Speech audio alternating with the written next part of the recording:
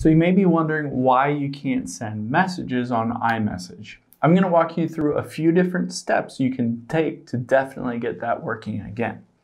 Now, the very first thing that we will do is head into our settings and then scroll down until we find messages and just tap on messages.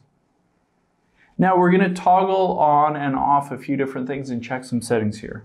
Now you can see iMessage, I'm going to turn it off and then wait about 10 different seconds and turn it on. And it says waiting for activation here, so it will reactivate your iMessage at this point, and that usually helps to kind of reset things for iMessage and fix any bugs if it's delaying or there's a little glitch in it. The next thing that we will do is scroll down, and you want to make sure send as SMS is toggled on, because if it can't send an iMessage, then it will try automatically to send an SMS. So you want to make sure that is turned on.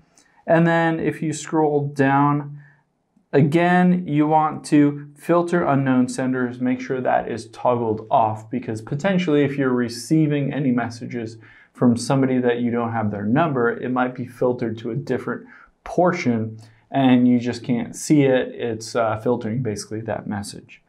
So now that we toggled those on and off, we are going to swipe down from the top right, and we're just going to turn airplane mode on, and this will disconnect from any Wi-Fi or cell data, and then we're going to turn that back off.